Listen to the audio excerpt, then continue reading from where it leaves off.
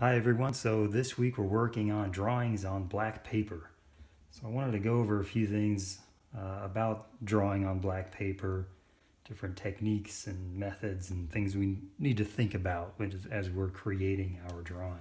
So you can see here I've got my sheet of black paper, got my value scale here to assist in making sure I've got a full range of value, got a blending stump, white eraser, kneaded eraser, and since we're working on black paper, we're going to need to create tone, create value with a white medium, and I'm using a white General's charcoal pencil. I've also got a little stick of white Conte here. So our drawing's starting off with the darkest value on our value scale, our black. All right, so in order to create a successful representational drawing with fully developed light and shadow, got to incorporate our full range of values here. Everything from our dark grays up to our white. So we want to make sure our drawing has all of these values incorporated into it, but we also want to make sure that they're incorporated in a balanced, organized way. So first off, you're going to want to be able to create the full range of values with your media. So I recommend practicing with it first a little bit. See if you can create this full range of value. I've got my white charcoal pencil here sharpened to that longer, thinner point. This allows me to utilize the technique where I can use the side of the pencil to lay in tone.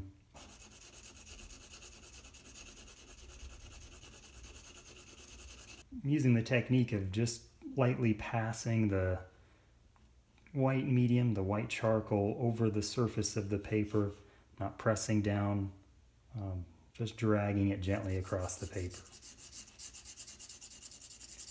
We still have the same goals of wanting to achieve evenness and consistency in the tone, so we can use the same techniques that I demonstrate in my previous video about creating even and consistent tone, working in multiple directions, building it up in light layers. To get evenness and consistency, we want to periodically step back from our drawing a little bit and squint our eyes. That'll help us see inconsistencies in our areas of tone. It's too dark in some places or too light in other areas. We want to be able to assess that, to see those inconsistencies and correct. Take the time and effort to correct. So work in multiple directions, build your value up in layers. Check it often for evenness and consistency. With my Conte here, see how light of a tone I can create with that.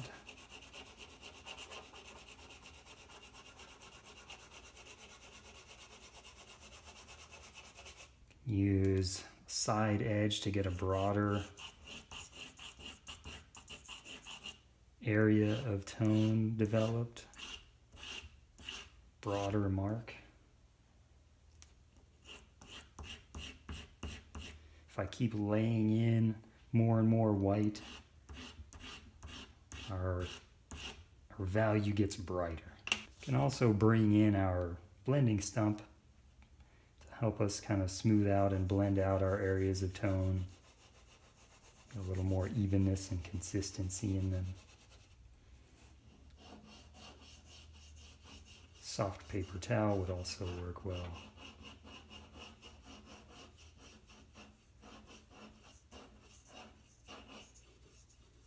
You're going to need to practice with whatever white medium you're using to see how it lays out on the paper, get familiar with its texture, to develop your own technique for creating this tone. The white charcoal pencil, lay in some more layers of white.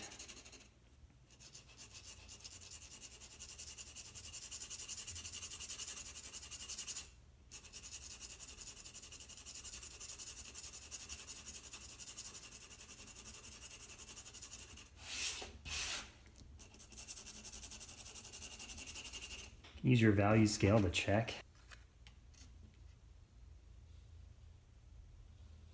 Again, we want to try to achieve a full range.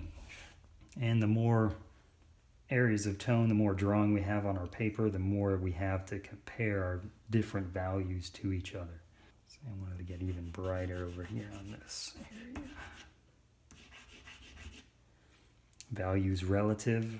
It's largely affected by what's surrounding it. So when you start getting areas of tone next to each other, it gets a little bit easier to assess their value. This value up here was appearing pretty bright at first, but now that I've got an even brighter tone, it makes that one appear darker.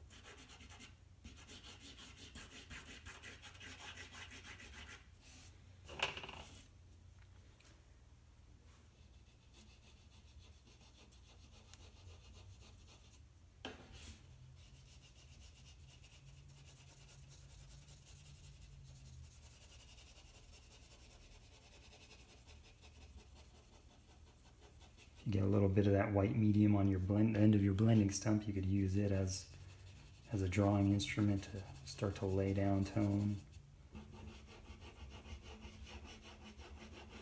Blending stump as a drawing tool can be a little unpredictable, a little inconsistent about how much it's going to lay down and how to lay it down. Practice with your different erasers too. If you need to go in and fix an area of tone, if it's looking a little too stripy or too inconsistent, I might need to go in and with an eraser make some changes and corrections. So practice with your erasers too to see how they affect the area of tone.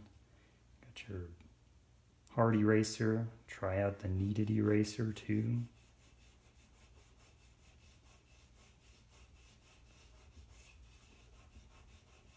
Practice making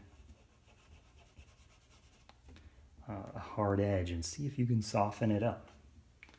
See if you can create that gradual transition.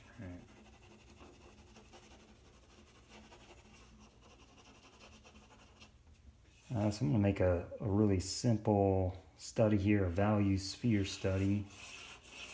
Create my picture plane.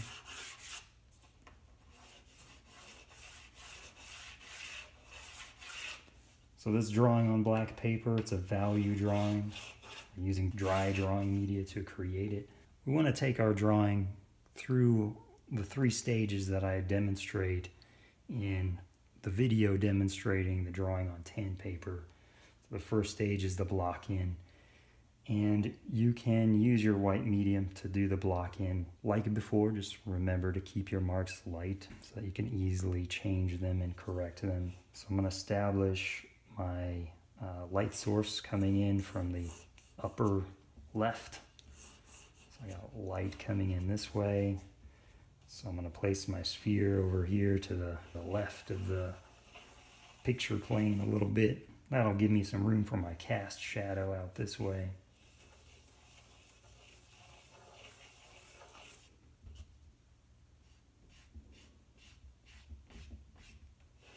And this is a good practice for any time you're using a new material or one that you're not familiar with. Sometimes when I get a new sheet of paper or a different type of drawing medium, I'll do some studies like this so I can get used to the medium and see what it does. You know, a value scale and then a value sphere. Those are some good practice exercises to complete to get more used to and familiar with the medium before you get into more complete, fully developed drawing. Got a few bulges and flat spots in my contours in my sphere that I'm cleaning up a little bit, reshaping. My light source is coming from this direction, so I'll have highlight over here. This other side will be my form revealing shadow.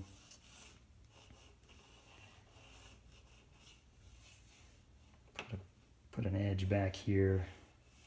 See my sphere is sitting on a table. That's at back edge of the table in there. And my cast shadow is going to be an ellipse, right?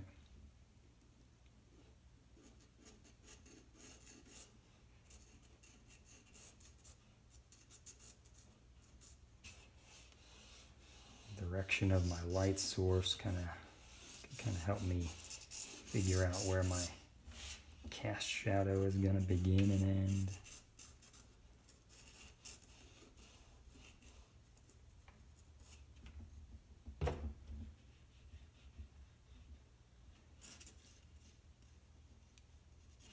What's receiving light directly is going to be this light side on my value sphere. I'm going to go ahead and start to lay in tone on it. Brightest white value will be where the light rays are hitting it most directly through this area on the sphere, so I'm starting there.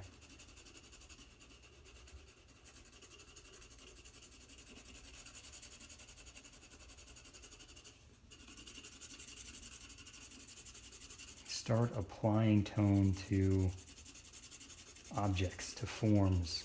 That's where evenness and consistency are going to really come into play. So practice creating even and consistent tone in your value scales, value sphere.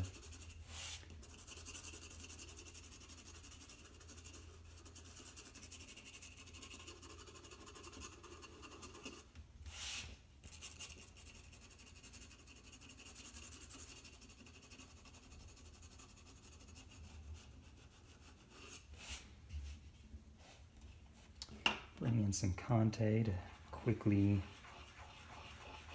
punch up that highlight area.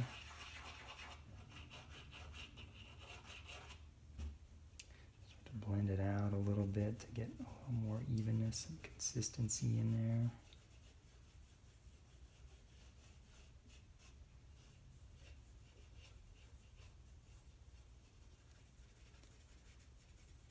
Thinking about the roundness of this sphere.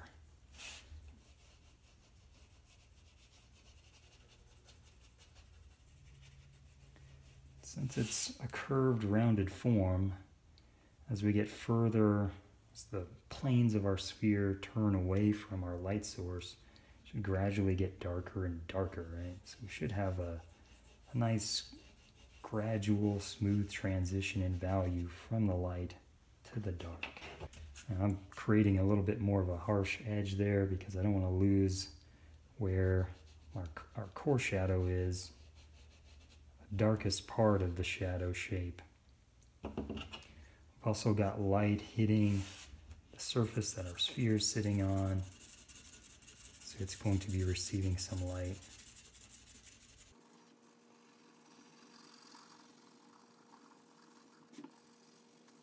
And maybe it's a little lighter over here on the left. So my light is over here on the left. Could spend some time to make a nice gradual transition from light to dark just on your ground plane.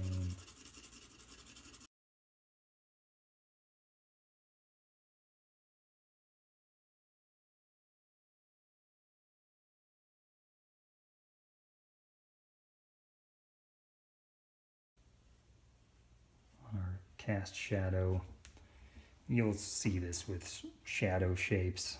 The edges of them are a little crisper the closer they are to the object. Further away they get, the blurrier those edges become. It's a little subtlety that I like to put in there.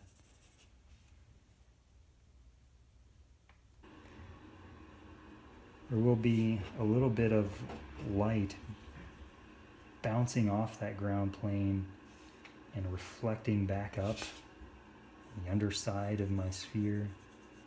Reflected light on the underside, put that in there. This transition through here, I want to try to smooth it out a little more.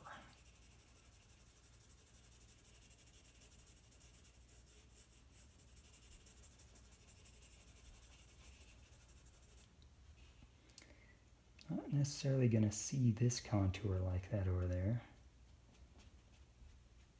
So as we're creating these value drawings, that's one thing we want to keep in mind.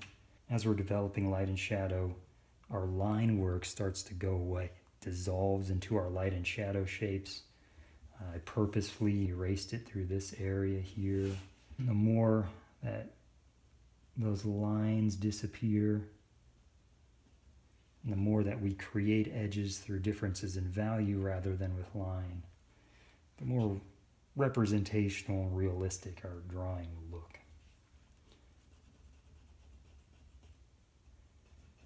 I'm also adjusting other edges too. I want to pull some of this white tone up a little bit here through this transition.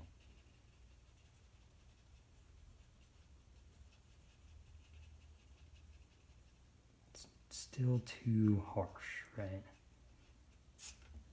You see that edge in there, that abrupt transition between light and dark, that creates the illusion of an edge, right? And we want this sphere to appear around it. So I want to blend out, get rid of any edge-like transitions.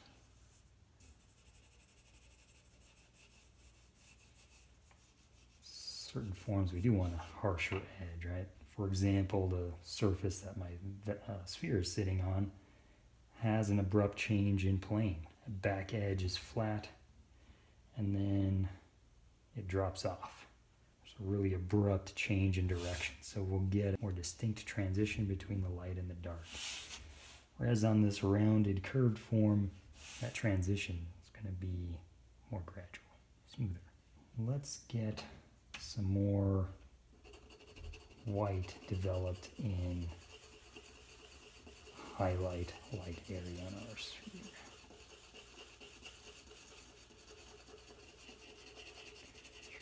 Get this a little more even and consistent.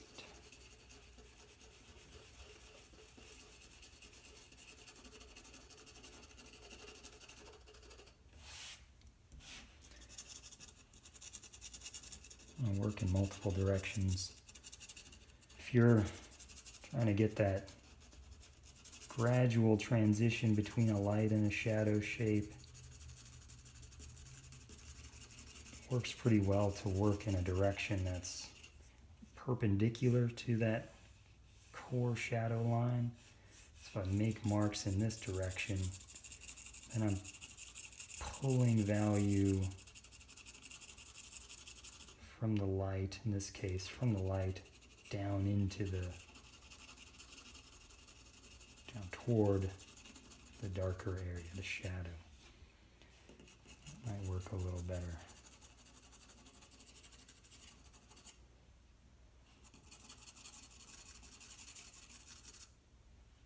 Let's really punch up this highlight on the sphere. I want that to be the brightest value in my whole composition here. Every time you pass over it with your blending stump, it pulls a lot of that up. So at some point I'm going to leave that blending stump alone, and then fine-tune the value with pencil.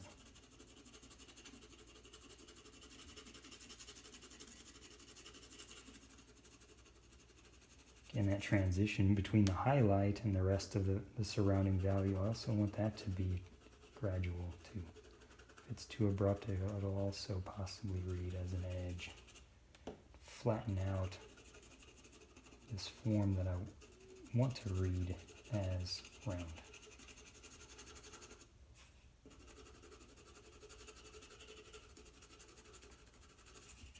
Squint your eyes, step back, assess it every so often.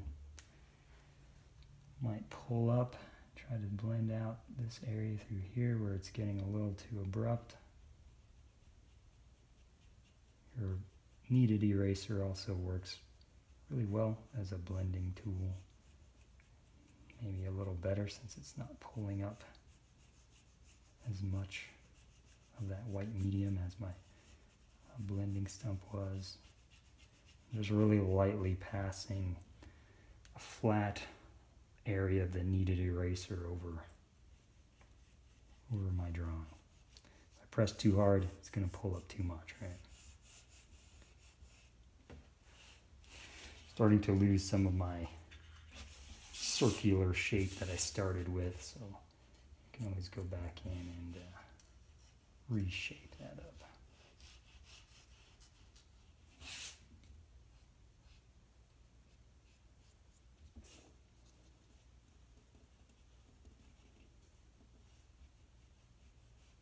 A little too distinct of an edge through here.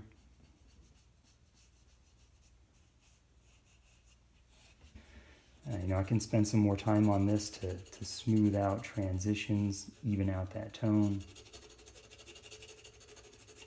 So, you know, when you're working on your drawing, have a value scale on hand. When you're assessing your drawing for that full range of values, you know, use that value scale. See if you can determine where each of these values are in your drawing. Do you have enough of them? Could you use more? So have at it. Let's get to drawing.